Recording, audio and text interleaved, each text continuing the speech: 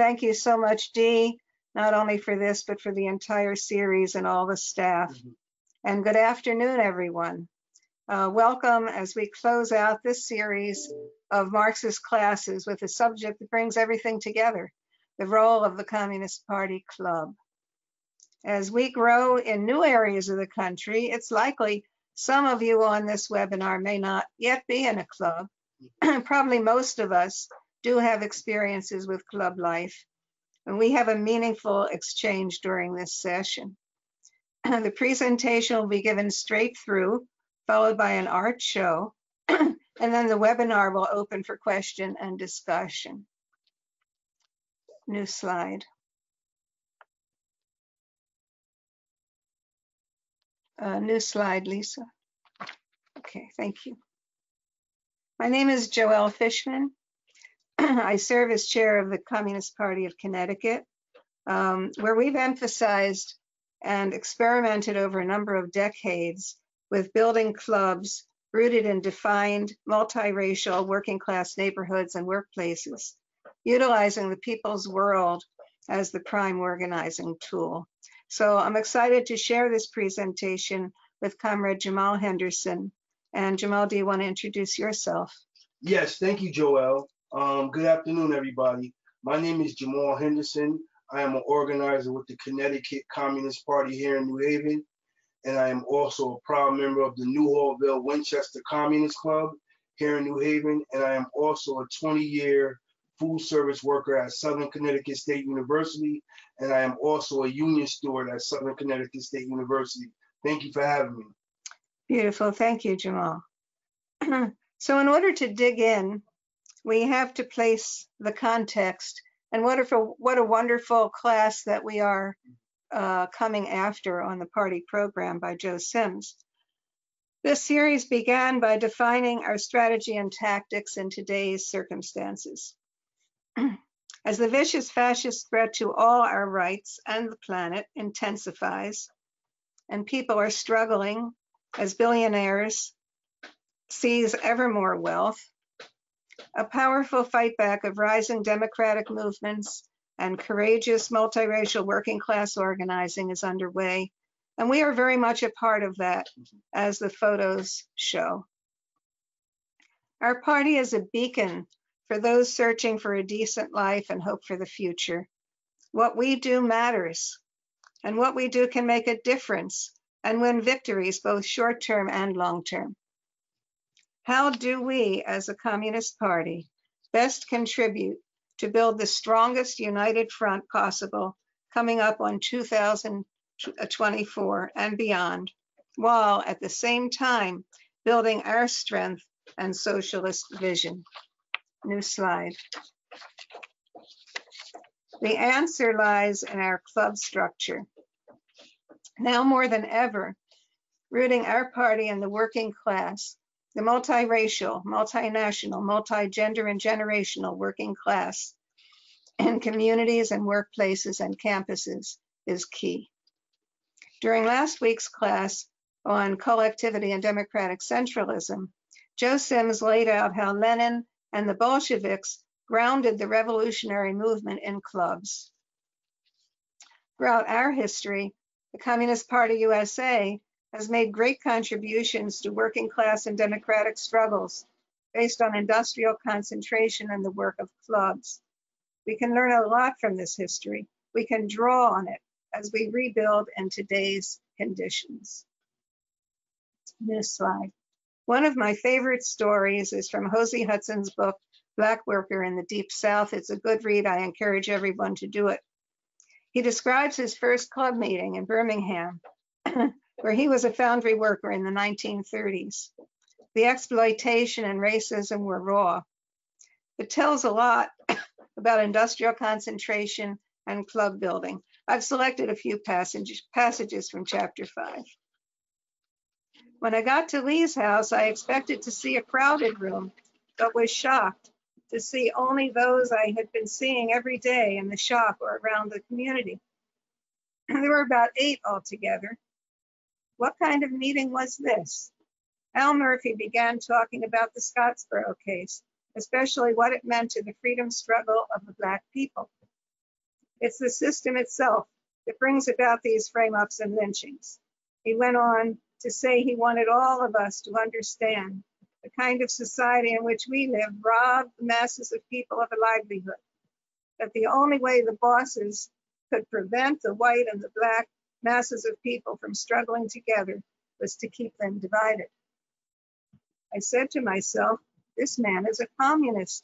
I was at a communist meeting, and though nothing sensational was happening, the idea was exciting. Al Murphy went on to say communists spread the party's message by distributing its leaflets in its newspaper. He said they would hold regular meetings, get to them on time, and pay dues regularly.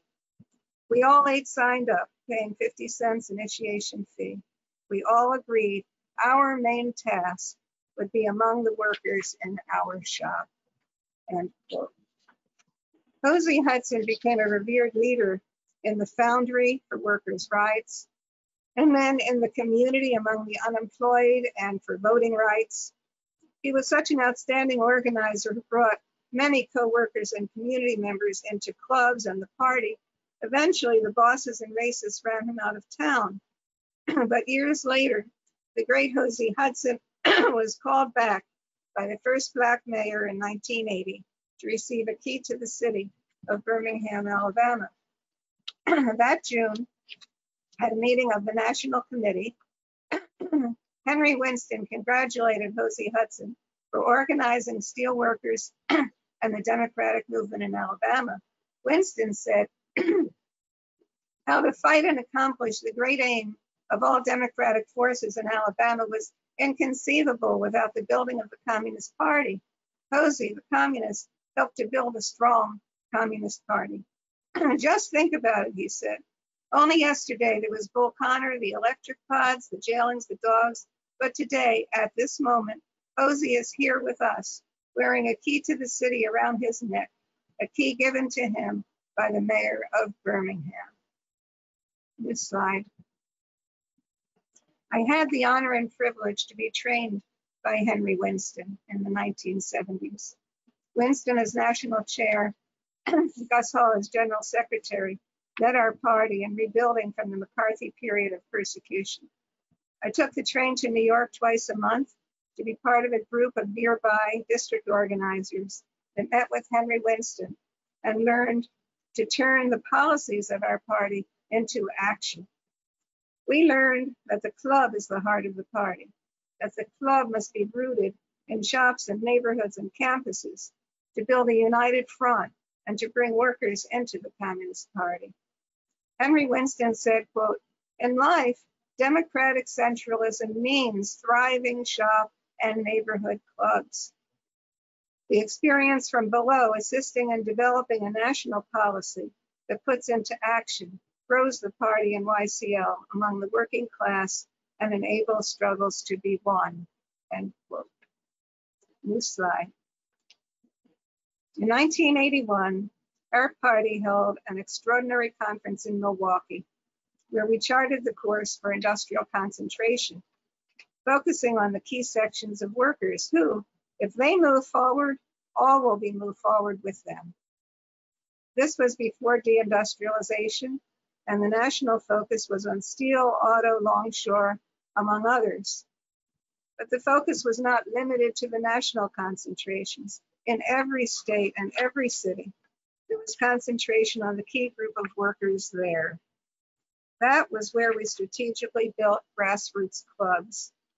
In New Haven, my mentor Sid Taylor pulled together several members of the Committee to Free Angela Davis, who worked at the largest factory in town, and we formed the Winchester Club. It's a long history, including organizing big labor community coalitions during a couple big strikes, stalling the company from closing down for several years, while Comrade Craig Gauthier was union president in the 1990s. But the lesson for today, I believe, is that the use of the people's world as a primary tool for organizing enabled us to develop relationships with the largely Black workforce, recruit into the party, and then, when the company did finally move the plant to Belgium, we were in position to pivot and become a club in the neighborhood surrounding the shop. and Jahmal Henderson chairs that club today, and he's going to speak about that shortly. Our Centennial National Convention in 2019 unanimously passed Resolution 25, reaffirming the commitment to grassroots neighborhood and workplace clubs and the districts to sustain them. If you look online, it's called Building Clubs and Districts for Sustainable Growth. New slide. Why is the club the heart of the party? Well, it's where we learn from the working class and people, where we struggle together on survival needs like housing and healthcare and jobs and violence, LGBTQ rights, and voting rights, where we bring our program, our strategy and tactics, our internationalism, working class internationalism, our socialist vision, and help engage people in the struggle who otherwise might never have done so. The club is where we grow on the ground.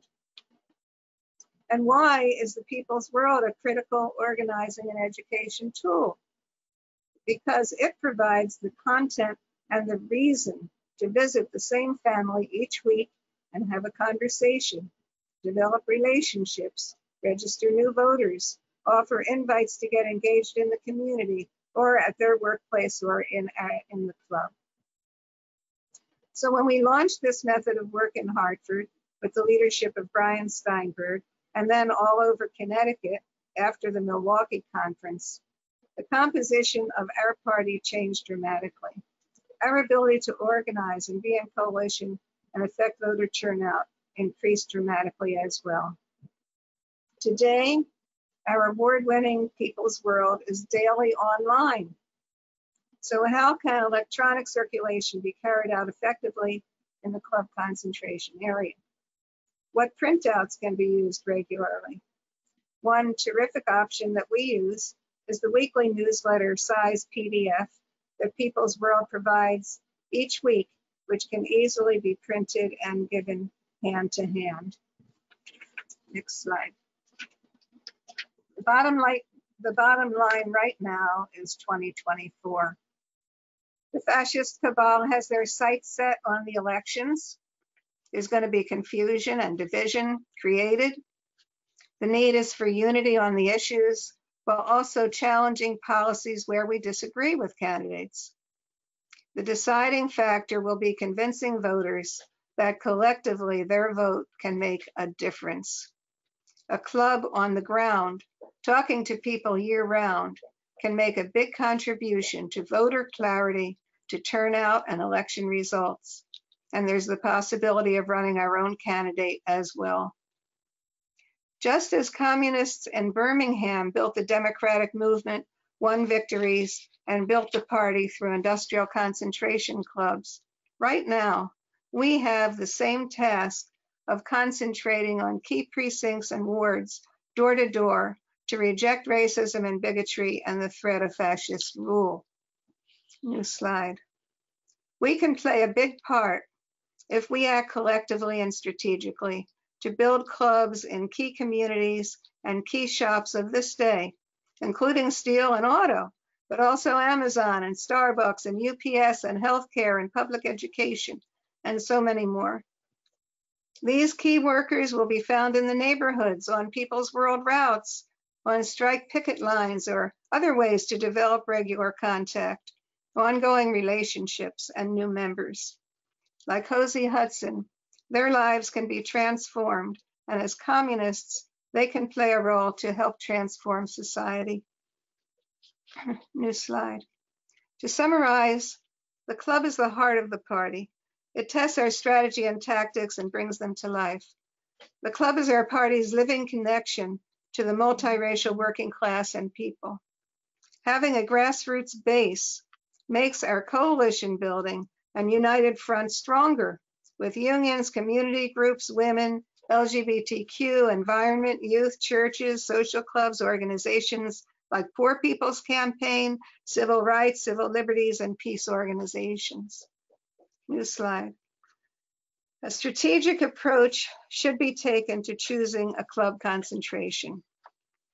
The district establishes clubs, or if there's no district, the national organization plays that role led by Rosanna Cambron. What neighborhood, what workplace to build a club? Learn the needs and conditions of organizations and voting patterns. Even where there are just a few scattered members who joined online or otherwise, this methodology lays the groundwork. Even if the club area needs to be larger at first, a strategic concentration area can be selected and a modest work plan to consider. Using the people's world as an organizing tool takes revolutionary patience. It's not overnight, and it takes consistency over time. It offers the chance to develop relationships and raise consciousness, working class consciousness, bring in new members, and strengthen our working class racial and gender composition in our clubs. Concentration work opens the door to the kind of organizing some clubs around the country are leading, like intervening to stop evictions or deportations or police brutality, or organizing a union or strike solidarity, with the possibility of local wins that build working class power. New slide. A communist club of action makes a difference in its neighborhood, in its area of concentration. A neighborhood club is in position to serve as a shop steward for the community's needs and rights. Our party clubs can bring a sense of hope and community. They're looked to for their opinions, tactics, and leadership. For the club to play its role, it takes a collective approach and method of work, deciding on what and how and carrying that out together. Our clubs make a difference in our own lives as well, with the comradeship, looking out for each other, and political education and solidarity with workers of the world. As Joe Sims said, all for one and one for all. In People's World and at CPUSA.org, I found a lot of wonderful stories about clubs in action on all fronts across the country, and it'll be exciting to hear from them today if you like to share later on. So now, Jahmal Henderson is prepared to share his club experience and a show of his wonderful artwork. And after that completes, we're going to open the webinar for dialogue. Jahmal, the floor is yours. Thank you, Joelle. Thank you for that wonderful presentation. The New Hallville Winchester Club, my club, is located in a largely African-American working class neighborhood here in New Haven, Connecticut, where we focus on Ward 20. Our club thrives off forming a strong united front and infrastructure on the ground to support and be in solidarity with our local labor residents, community, organizations, elected allies, and labor community coalitions. Also, consistently being involved on the front line in the neighborhood, battling the key issues my neighborhood faces: more affordable housing opportunities, economic development, urban gardens, gun prevention, intervention programs, and jobs for our youth. There are an increasing number of residents on our weekly Connecticut People's World route. We use tools like our Know Your Rights utility, food pantry, rent mortgage, resource flyer, or our Tax the Rich petition. We just had a lot of success on the doors, getting a lot of signatures. We also have our newly launched Housing is a Human Rights pamphlet, which is a 10-point program which addresses the issues of housing crisis today and exposes how the for-profit housing system cannot provide for people's needs. The People's World newsletter let us have meaningful conversations. It allows us to hear what's on people's minds, while at the same time showcasing the prominent historical role the Communist Party New Hallville Club plays in the development of the New Hallville neighborhood. After years of marches and petitions, the club initiated an abandoned building formerly used by the Connecticut Department of Social Services, which is now being renovated by the city for adult education, with a space for other activities and community access. Now we are strategizing, all clubs in New Haven, how to bring this to the next level and restart our Jobs for Youth, Jobs for All campaign. The elected co-chairs in our ward are both communists and our ward has gone from one of the lowest to one of the highest voter turnout wards in the city of New Haven. My personal experiences with the club and party honestly has helped me grow as a better person. It has helped me become a better organizer, and the club's collective bond, each member's passion and justice, it also inspires me to be constantly involved in the club's development, the recruitment process, and success within my community. Who would ever thought I would find like-minded people, individuals in my backyard that has the same passion and change for justice? It's amazing. The club has also taught me the ideals and principles of communism in the process on the journey, while being a great place for me to grow and learn. My club members are my family, sharing their experiences and knowledge with me while pushing me every day. We push each other to be better and bigger and to make a difference in the community. While fellowshipping together at community events or brainstorming strategic ideals for the club to be more involved and engaged. My club is also a historical club, like Joelle mentioned, which was founded during the campaign to free Angela Davis, which gives me more motivation to keep standing up for everything my past comrades stood for, built and fought against in the city of New Haven's history. Also, the contact and conversations with comrades no longer able to be as active gives me more reassurance that I'm doing the right thing as a person. But overall, I'm grateful.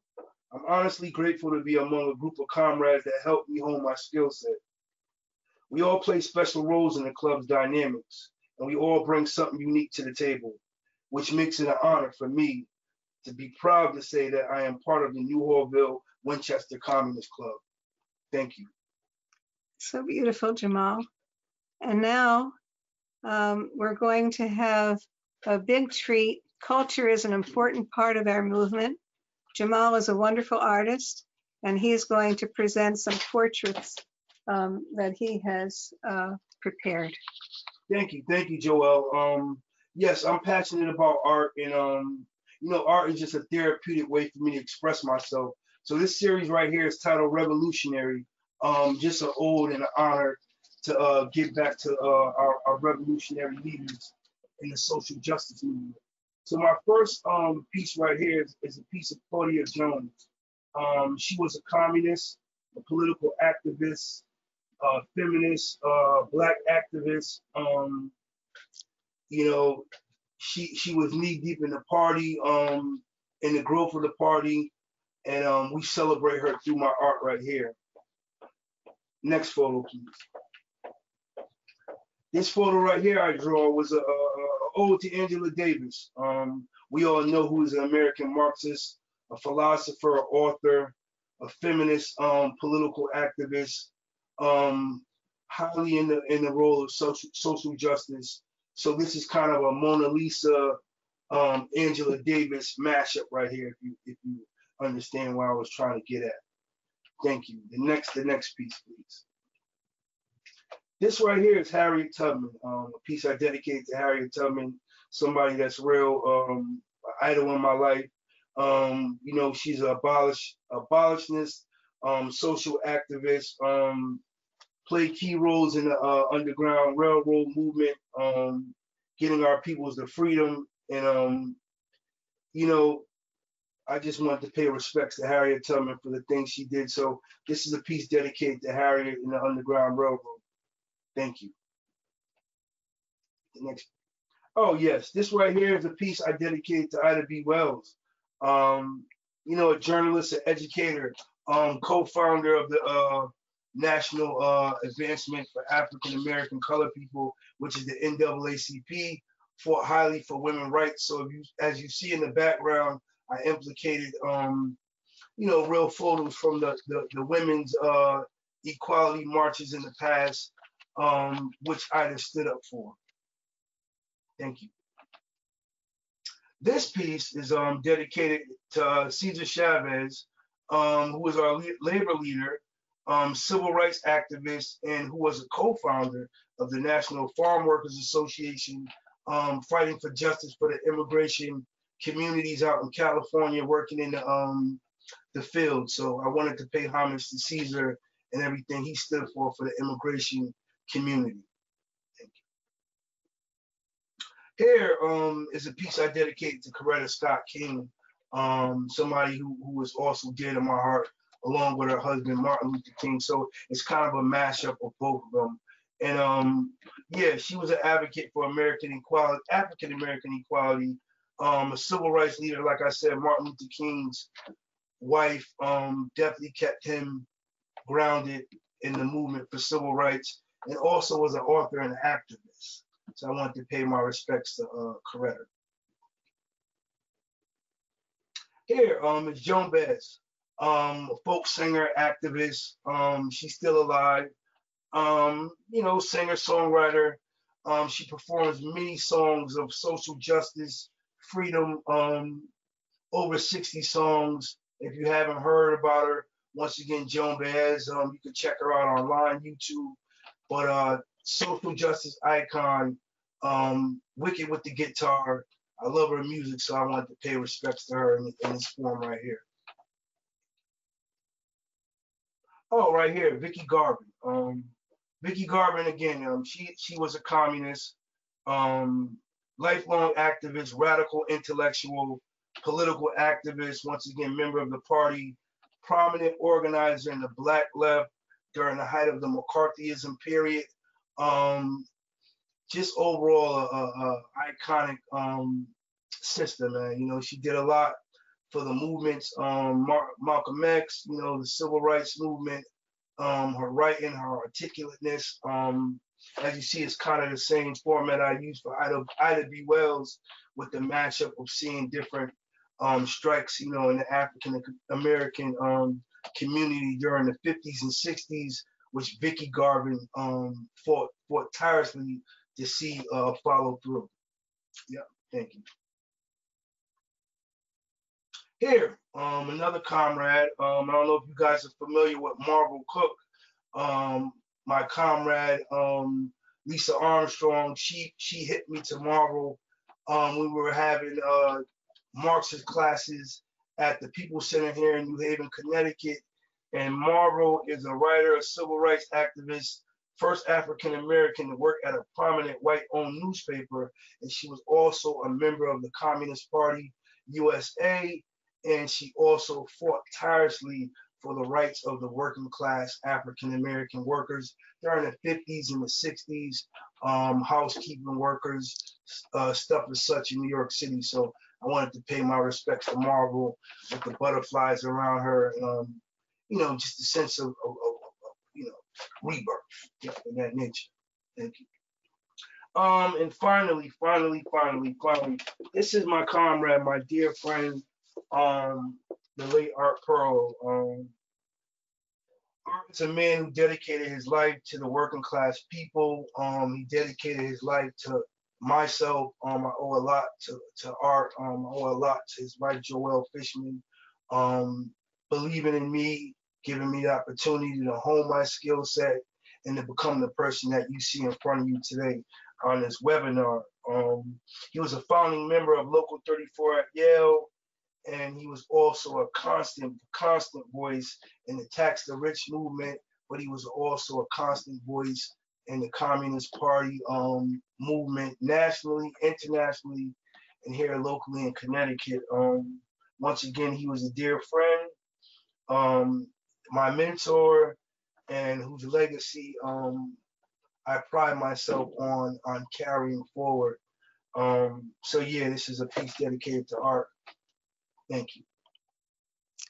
Well, thank you, Jahmal, so much for everything. Thank you. And by the way, I want folks to know that that gorgeous piece of artwork that Jahmal spontaneously created the week Art died, the youth had a march, their annual African American History March, and they dedicated it after he passed, they dedicated it to Art Pearl, and they made that beautiful thing into a button. I don't know if you can see, but we wear that all the time out here in Connecticut. Yeah.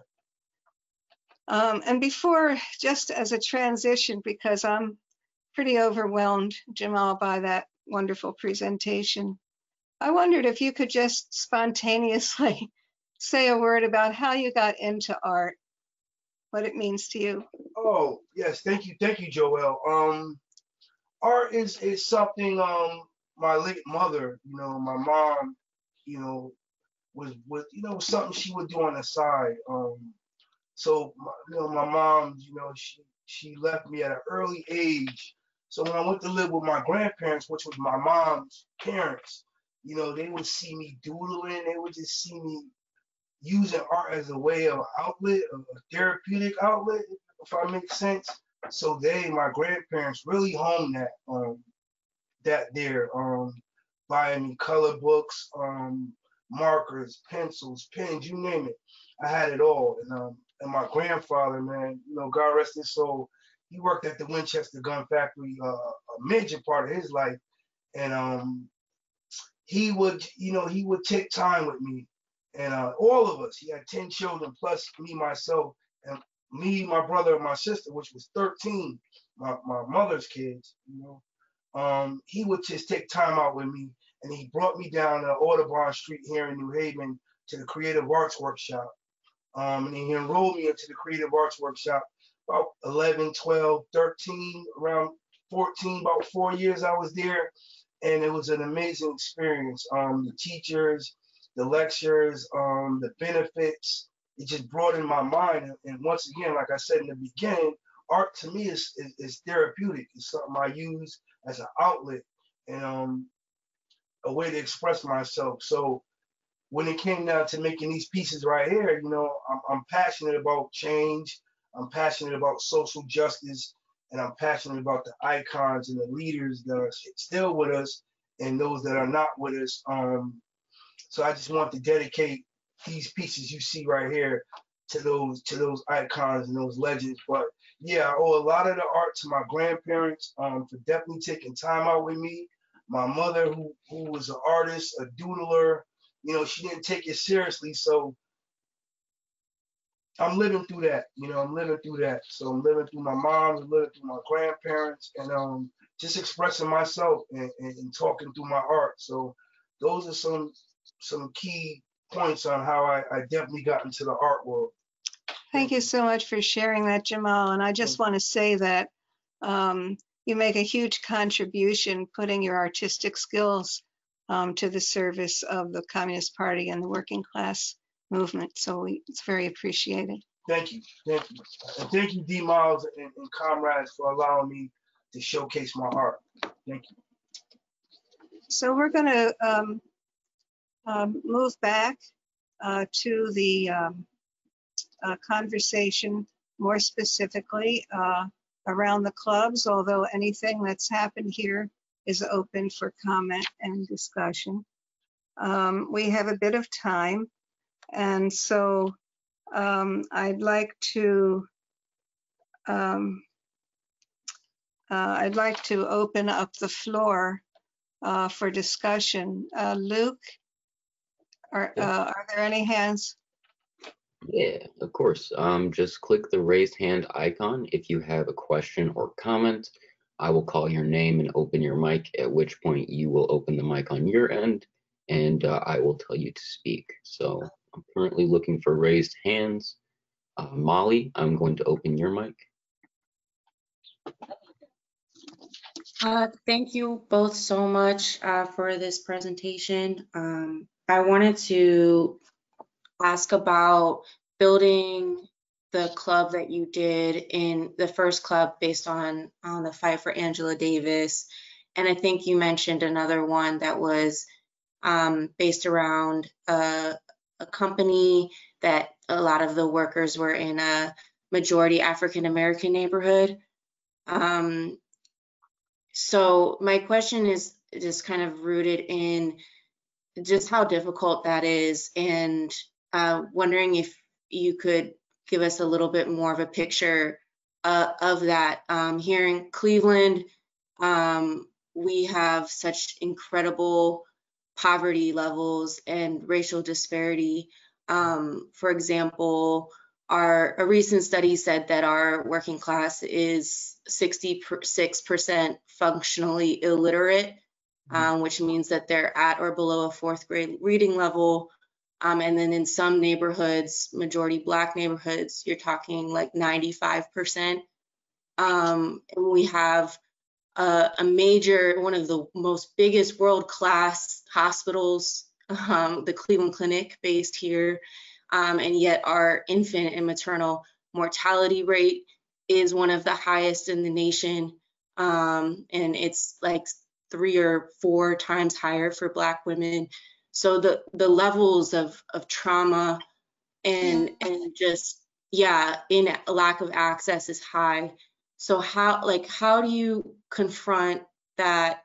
And specifically, if you're coming from a place like, as someone as a white person who doesn't have that kind of level of experience with oppression, how do you manage like the racial dynamic and the educational differences while distributing the People's World, for example, or inviting people into a club meeting? Thank you. Go ahead, Jahmal. I think to answer your question, it's about accountability. We all, my neighborhood is a largely African American neighborhood. We face a lot of inequalities and disparities here too in New Hallville.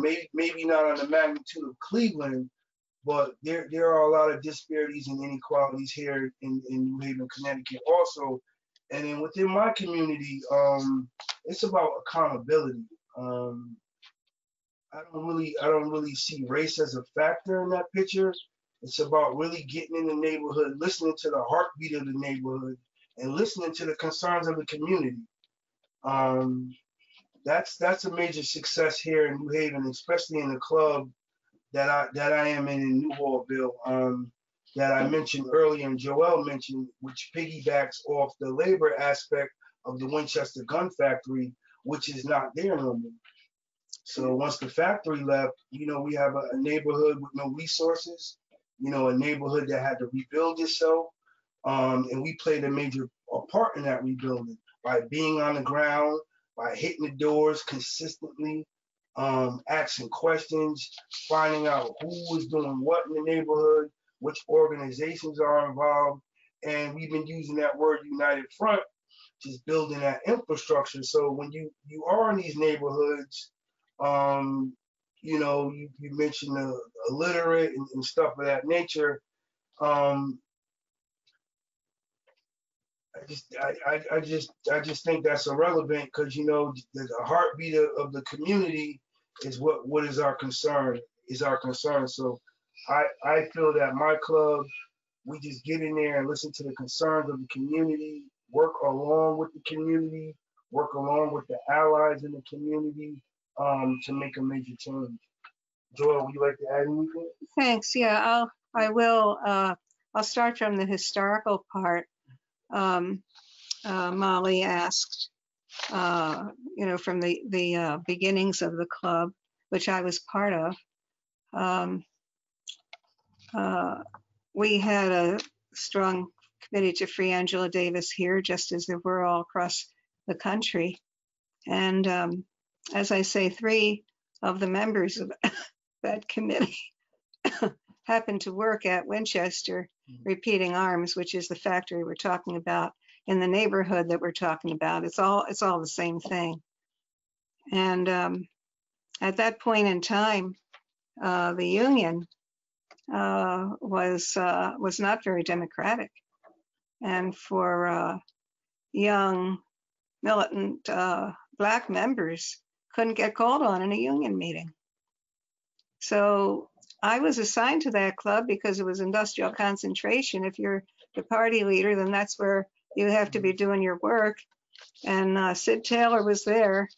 And what happened was the club had its roots, its beginning in learning Robert's Rules of Order. And Robert's Rules of Order was studied.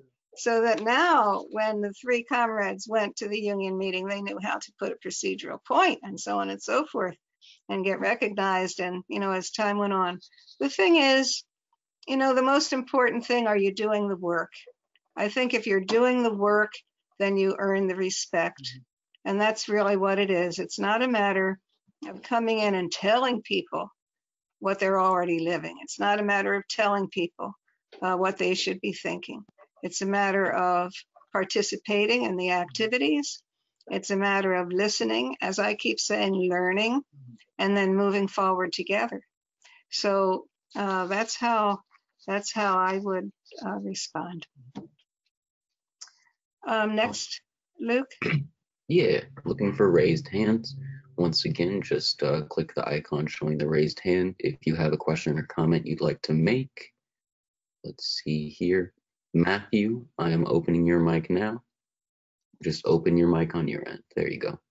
Thank you. Can you all hear me okay? Yes. Okay. Okay, thank you very much for the presentation, for both the earlier one and this one now. My question is, I know you mentioned that you're deeply involved in the housing issues around New Haven. Just to give you a little background, I live near Augusta, Georgia, which is the largest urban area around here, about comparable size. So my question is, did you use rent strikes as part of your strategy? And if so, how successful was it? Well, thank you for the question. First of all, we've been working in coalition. One of the things that has been accomplished here in New Haven is an ordinance establishing the right to have a tenant union. And we have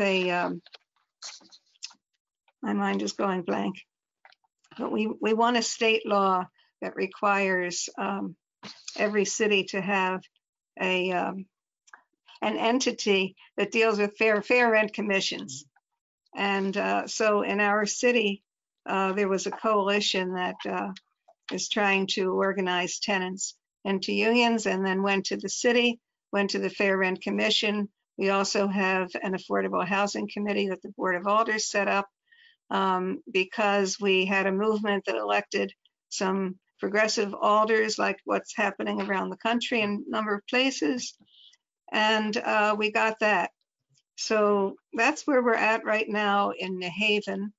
Statewide, there was a big effort called Cap the Rent at the legislature to try and get a rent cap, because people are being faced with, 100% increase in their rent, 50% increase in their rent. They're becoming homeless. It's horrible. And of course, it's all about the corporate landlords getting their grab. So there was many people organized for that. We participated in the hearings. It didn't make it so far, but it did open the door for some other things. So to answer the question, just the simple question about rent strike, we haven't had that experience yet here in Connecticut. And the Communist Party nationally has issued a housing program, which can be found at CPUSA.org. It's in the process of being printed, that you can hand out. But also in Connecticut, we have a Connecticut Housing is a Human Right program and pamphlet that looks at the situation from the specifics of our state. I hope that helps. Thank you. All right, so I'm looking for more raised hands now. Kazoo, I'm going to open your mic. Just open your mic on your end and you'll be able to speak. Kazoo, there you go. Oh, it was open. There you go. Okay. Regarding when I first joined the party in 1972, I was married to Dennis Mora of the Fort Hood Three, which is some a part of history of the party that people should look up. And at that time, there were two car factories, GM and Tarrytown. In New Jersey and Tarrytown, and Ricky Eisenberg was working in New Jersey, and Dennis was working in Tarrytown. And of course, Dennis being Puerto Rican, they put him in the pit, but they were trying to organize against the contract that was coming up. And they were able to recruit Bob and another person, Bill Scott, who was a very progressive person in the area. And from there, they were able to organize a lot of men into what they call an ad hoc committee, working with the union by going to meetings, but also meeting as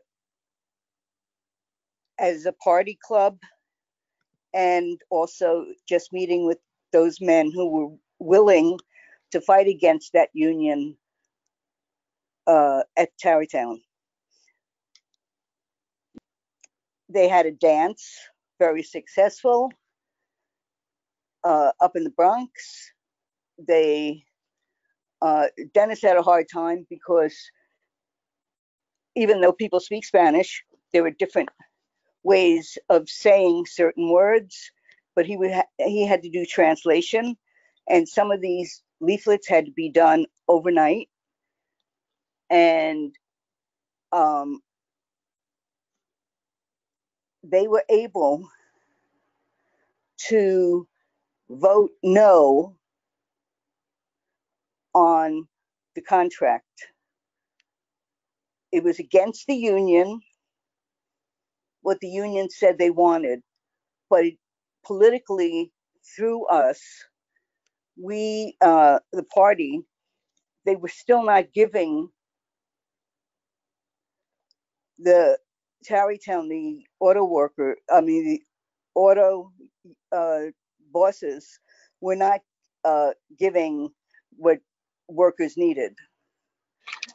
But so this chapter was able to vote no on the contract against the union. So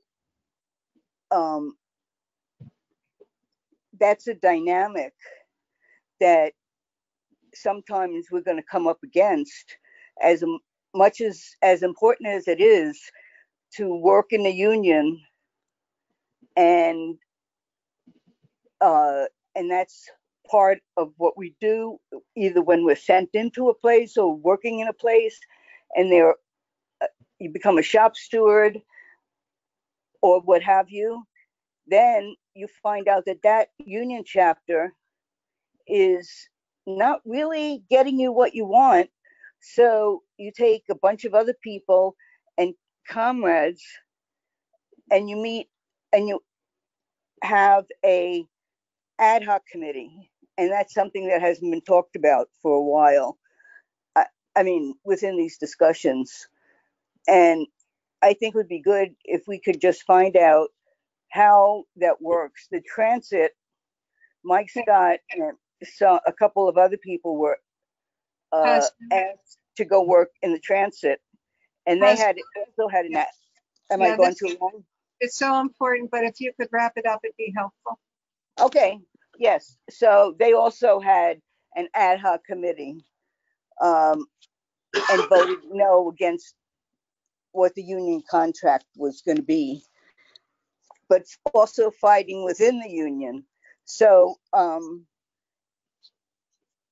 they were successful on one hand, but now that I'm speaking, I'm realizing that it would be good if we could understand why some of these ad hoc committees come about and how we would work within a union Thank as you. communists. Thank you for sharing that history. It's very appreciated. And one of the things that I would just comment is that because of all the work, and I'm thinking about George Myers, who headed our labor work for many years, and Tim Wheeler is just coming out with a book about him. Because of the circumstances at that time, it required these kinds of committees. And because of that, we have a lot of unions that are extremely progressive, that are on the cutting edge of organizing the unorganized. Right now, we have a huge strike going on here in Connecticut with 1199. The housing work that I was talking about in New Haven and the aldermanic victories, that's all a product really of working with the Unite Here unions at Yale, and they connect with the community. So you have to look and see what are the circumstances of the moment and where you are, and then figure out how to connect and bring it one step further. Okay, next. All right, looking for raised hands. Thomas, I'm opening your mic now. And if, just like to add that if students and people commenting could limit their comments and questions to a minute or two, it would be greatly appreciated. So Thomas, your mic is open. Hi, can you hear me okay? Yep. Yeah. Okay, thank you. Yeah, I'm a member of the Communist Party here in Connecticut, and I'm in Hartford, not New Haven, but we also operate under clubs, and I appreciate everything you two just said and doing for Connecticut and for the whole party, and I really appreciate it. I thought maybe we could speak a minute about 2024 is right around the corner and the role of the clubs, and I know last time it may be the same this time, we don't know yet. Could be Biden and what's his face, Trump. So I just wonder what you talk a little bit about the role of the clubs in our efforts at voter registration and getting out the vote. And I know in Hartford how important that is for us. And I'm in a union club, so we work a lot within the context of unions. And in Connecticut and elsewhere, they are becoming more progressive. We now can say tax the rich with no problem, and so there's been some great movement there. So thank you both and everybody for presentation here. And yeah, if you could speak to that voter registration and how important it is. And I know some of our members, to be honest with you, don't feel the election is that important. And I think we have to look at that. We're one step away from fascism as far as I'm concerned. So thank you. Oh, thank you for that question, Tom. To answer your question, Jahmal and Joelle, you might want to respond and summarize at this time. Thank you. Sorry. She said respond and summarize. Why don't you respond briefly and I'll summarize. Okay, yeah, we'll divvy it up. Yeah, Tom, to respond. Thank you for that question, Tom, comrade. The voting registration is very, very important on the ground. From registering voters to finding out if you were registered, if you haven't registered, you know where your polls at. Like you mentioned, the 2024 elections are very, very important coming up. So it's a strategy. We work closely with unions. We work closely with our management teams, our ward co-chairs, heavily on the ground, getting the information out. We mentioned that alongside our People's World route, we also have a comparison sheets. Which candidate is doing what, which candidate is on our side. We bring that information to the doors to get the community engaged and involved, and just give that information out. But the voter registration is a key component of the club's dynamics. We volunteer on election day, if it's a local elections, if it's older elections, if it's the presidential election coming up next year, we're highly involved on the ground. But it's about educating the residents. It's about educating the community about the candidates. It's about, if the candidates are walking, there's a candidate that we're gonna support. We would sometimes go out with that candidate and hit the doors in the community to give the community a broader understanding of the candidate and their purposes, running and stuff as such. Thank you. Okay, thank you, Jahmal. And I'll just piggyback on that for a moment before the conclusion, to say that we are approaching this from the point of view of the issues, how people are affected. You can look at states like Michigan that had a change in, they were able to change the gerrymandering and change the elections, and it has to do with workers' rights and women's reproductive rights and just about everything else. So Tom is right, we're on the edge of fascism here, and we can stop that, and not only stop that, we can turn it around. So as Jahmal was saying, yes, voter registration, but we approach it on the issues. And when we're looking at candidates, we're not looking at candidates from a personality perspective or even party, Democrat.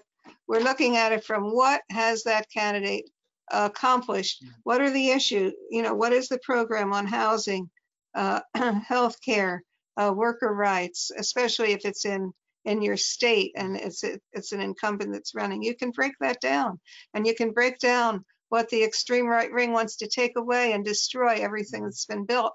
And you can then get the idea across of what's at stake for all of us. And hey, if we join together, we can really not only stop that horror, but we can move forward too.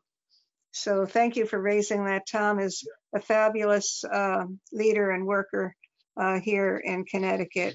I have a lot of admiration for. So we want to close it out, coming back to our party program, which was the substance of the session this morning. And I'd like to read the one paragraph from the party program. We've been looking at it the whole time, but sometimes it's nice to read and hear the words, and you hear them a little bit differently. Building Communist Party clubs with strategy, tactics, education, and organization within workplaces and working class neighborhoods. Helps win day-to-day struggles. Grassroots Communist Party clubs are vital to bringing the party's vision, strategy, and tactics into local work with masses of working people. Being of the working class and sharing its problems and struggles, the policies of the party are tested and honed and become the property of more and more working people, eventually of millions. This is our program. This is what we strive to accomplish and embody. We're all at different places. We have different kinds of communities. We have history, or we're brand new. It doesn't matter, because all together we find from where we are the next step, and the next step to where we need to go. And that's the beautiful thing of collectivity and the beautiful thing of being a part of this wonderful organization, the Communist Party USA. So on behalf of Jahmal, I hope you don't mind my speaking for you and me. We want to thank Luke, we want to thank Dee, and really a big thanks to Lisa Armstrong for helping us create this PowerPoint program. Okay, thank you, everyone. Thank you for participating today. And thank you to all of the facilitators and assistants and everyone who enabled this national school to be the success that it was. And it was a success because of the time and effort put in by the facilitators of the various classes and the work of the participants to set aside the time needed to join in. So we have this was the National School Part 1. We will have the second part of this National School in September, where we will focus a little bit more on the U.S. working class and its composition and its challenges and its struggles. And we hope you will participate again in September and work with us to ensure that as many people as possible have access to the opportunity to join in as well. So thank you all. And Jahmal, I'm sorry. Yes, Jahmal, your art is a part of the working class movement, the working class struggle, and it's a beautiful representation of our lives.